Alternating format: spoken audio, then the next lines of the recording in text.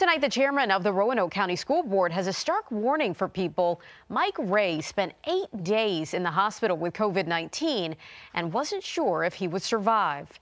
10 News reporter Shane Dwyer shares his story as Ray is now recovering at home. And he actually shared with me, and he broke down a little bit, and it got me a little emotional that he actually didn't know whether he was going to live or die. Roanoke County School Board member Don Butzer sharing the harrowing details of his colleague and friend, School Board Chair Mike Ray's battle with COVID-19.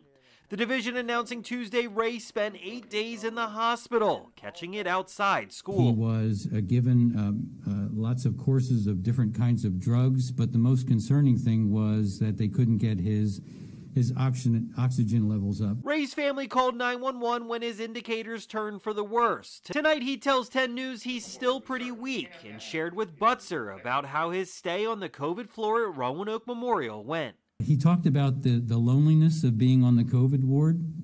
He talked about the isolation, no visitors.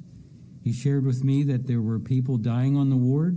He knew that. In a statement, Ray said, in part, "I now have firsthand experience with the coronavirus, and I can tell you it's nothing to take lightly. We all must be serious and vigilant about wearing masks, being physically distanced, and washing hands." He finished with, "Trust me, you do not want this." The division is using this opportunity to double down on its safety messaging. While not everyone will get it this bad, Ray says he's an example of what can happen. It's sort of Russian roulette. You just never know. And it has hit him hard. He has difficulty even getting through a sentence without showing that he's distressed. In Roanoke County, Shane Dwyer, 10 News, working for you. School leaders continue to monitor positivity and infection rates in the community, but as of right now say there's no significant transmission in the classroom.